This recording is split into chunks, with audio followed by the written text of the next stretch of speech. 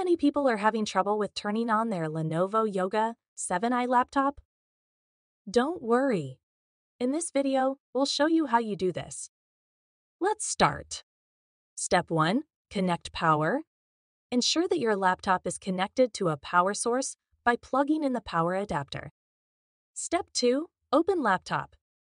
Flip up the LCD screen to open your laptop. Step 3. Press power button.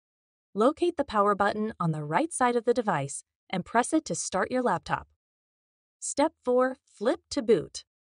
If the flip to boot feature is enabled, simply opening the LCD screen can turn on the laptop. Step 5. Wait for boot.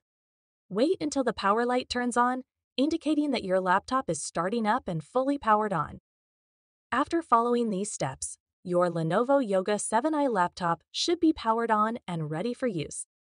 Still need help? Visit our website for the complete manual. There you will also find questions and answers from other Lenovo users. Did you find this video helpful? By subscribing, you help us continue to answer users' questions.